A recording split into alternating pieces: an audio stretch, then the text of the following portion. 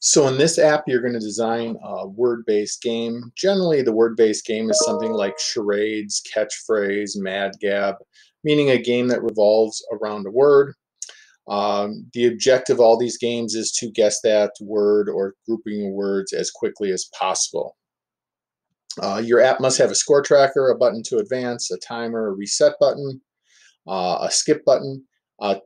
The things to think about if you're increasing the playability and you're adding to this, you might want to add this to be a 2-team scorekeeping game, limit the amount of skips, add sound effects, or have the players be able to add some of their own words to the list rather than just having it preloaded.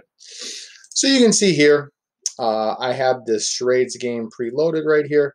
So if I click here, I get a phrase, mowing the lawn. I have another one down here to start and stop a timer. And I can skip to the next word or phrase. And you can see anytime I skip, I get an incorrect. I can reset my game as well. And anytime I click here for new, I get a point, and here I subtract a point.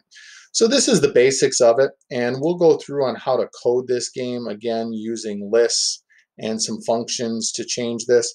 But really your goal is to design your own game and have it be a little bit more playable like this and ready for market.